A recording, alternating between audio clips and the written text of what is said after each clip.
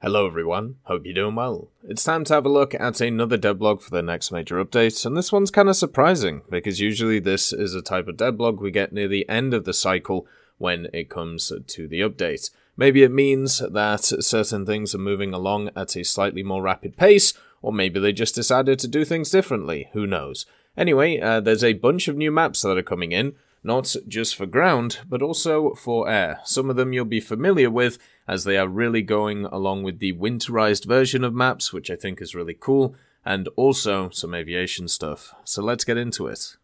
The first map is the Pyrenees, and the Pyrenees is obviously a beautiful area. If you've never been, I would highly recommend it. Basically, it's the mountain range which is between France and Spain. It is absolutely beautiful to just go and see and walk or drive around, whatever you want to do. It's just absolutely fantastic, and it's being recreated in a way in War Thunder. Basically, they're adding in an air map which is based around it. You obviously have some little villages here and there, you have some beautiful bridges, you have a big castle, and also just some massive meandering roads. The only issue I'm worried about is that this may become another one of the maps like Canyon, where at the mid-tiers this is a large EC map, and I've got to be honest with you, that Canyon map that they added, that is the first map ever when it comes to War Thunder I have banned when it comes to the game. I cannot stand being at 4-0 and having to basically fly for 20 minutes to not find anybody and then wonder, what am I doing with my life, right? Might as well just read books at that point. And I'm hoping that the Pyrenees is not like that. I'm hoping that there is a version which is designed for a small area and then a version which is designed for a large area, so therefore you can have different setups for different things. You also have some kind of like rocket or plane in one of the pictures. I have no idea what it is. Not going to zoom and enhance. Obviously, it's an F-35, so we don't even have to think about it. The next map is Seversk 13, but a winterized version of it. Looking at the pictures, there doesn't seem to be anything different, just a nice snowy effect, so therefore the terrain will act slightly differently compared to before.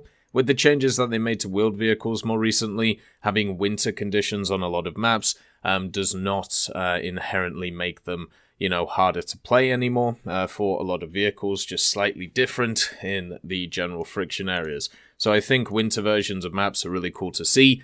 I've talked about it for a long time. The idea of seasonal gaming for different maps is really, really cool. And for this stuff, it's just really nice. I mean, it says the winter version of one of the most mysterious locations in War Thunder, Russian winter, has come to the abandoned town, but the air raid warning is still heard. Disturbing news about the missing people can still be heard on the police wave, and military convoys still block the town. That's one of the cool little, Easter eggs of Seversk. If you go up to the little police cars, you can actually hear the radios when wandering around, so it's just really cool. But I hope this continues a trend. It makes camouflages a lot more useful, and also at the same time, it means that you can take something which is relatively, the same, and make it and give it a bit of variety to it. With Poland, they tried to change a few areas, and I think in general Poland, the winter version is better than the other one because it forces more people into the town, but they still have to deal with that northwest area because it's basically just a spawn camping spot.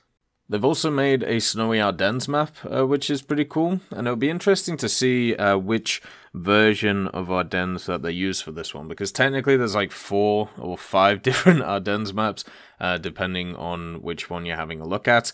I wonder if we'll get all of the different ones having snowy conditions, or if it'll just be the one which is centered around the town. Whichever one it is, the pictures themselves look really nice, and I don't think it will change the map play too much. It doesn't seem like, at least in the overview, that it's changed any of the terrain or stuff, so I think it should be fine. It just means that flanking will be a little bit harder, since your tanks will be a little bit more exposed to the winter conditions, but, the map should play exactly the same. Then the last one is the Maginot line in winter as well. So taking Maginot, cutting out some of the trees and making the rest wintry it's going to just be, this one's just going to be a massive blob. When it comes to the snow, like it's going to look really weird, especially on the eastern side of it. But I generally feel like, once again, this is a good thing. You know, it just gives a little bit of variety to the maps that we already have, and we can just keep pushing forward with that. You know, we can keep having a bit of fun, and we can keep doing well with it. I think generally this is positive. For the game, getting these winter versions of maps. I think at this point, with so many new additions to the game, might be worth revamping the map rotation filter, whether giving it a few more likes and dislikes, or maybe a few more bans, and also at the same time being able to ban a map in its entirety. So if you don't want to play, let's say, Maginot Line, you shouldn't have the winter variant of it just pop up anyway, because, you know, they're fundamentally going to play pretty much the same way. It's not like Poland, which does have some changes to it. It looks like these ones are just carbon copies with slightly different vegetation levels, as they should play basically the same, and therefore, you know, you're going to dislike it as much. So that's something I would at least think about for this setup. Also, one of the issues with having a ton of snow maps is CAS is going to be even more deadly, because there's a much higher contrast between the standard tank and also the ground. So I would personally want winter camouflages to be made easier to get.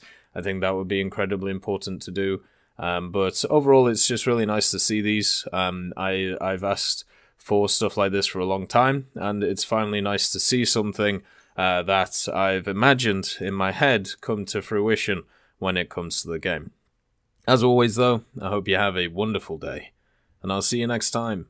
I'd like to thank Forge, Siegebreak, Carrion Crow, Nicholas Richardson, Elove Goat, Pyman, Winter Scientist, Merciless Reaper, Orange Tail, Teddy, Daniel Stanton, Moxie, B. Young, and also Sem Arslan, Wilkski, Uncle Bean, Derek R., Bareen, Lafouche, and Samuel Slick for supporting the channel.